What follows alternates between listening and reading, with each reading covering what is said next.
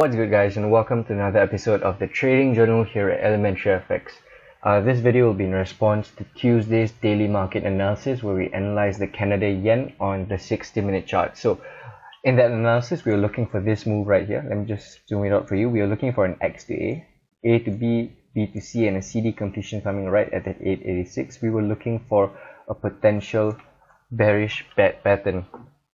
However, I was looking to trade my way up into that D completion. I was looking at this swing right here, and I was looking for that swing to bounce off the 50% retracement before we make a 1-to-1 measured move. As you can see, I was looking for targets around here before I sold the bad pattern right here.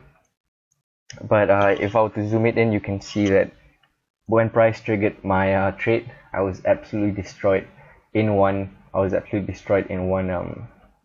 candle. I had stops here right at this line, about 58 pips. As you can see, once price touched my my stop loss, price reversed very nicely, a strong move upwards. So that sucks, but you know what, it's okay. That's all part of the process. One thing I can learn from this is that possibly to have my stops below structure.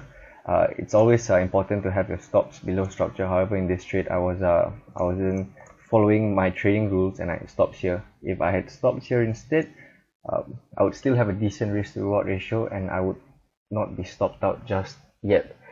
So as you know, last week we had quite a decent week. We had 3 out of 3 trades, and this Canada yen long opportunity was the first trade of the week. And even though the first trade of the week was a loser, I'm still looking forward to what other opportunities that the charts will bring us over the next few days. I'm also in a Euro USD trade right now. I'm about 18 pips up. This was a short entry that I took. This chart was analyzed on the weekly market preview on Sunday. So if you want to refer to that for the analysis, just have a look at the weekly market preview.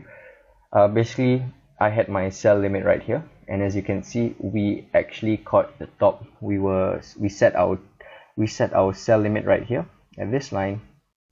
Price touched it before reversing for about 3 candles. I'm looking for targets right here, and I'll possibly move my stops to break even when price goes past half of my target. So this has been a Trading Journal review, and I'll look forward to seeing you in the next video, guys. See you around.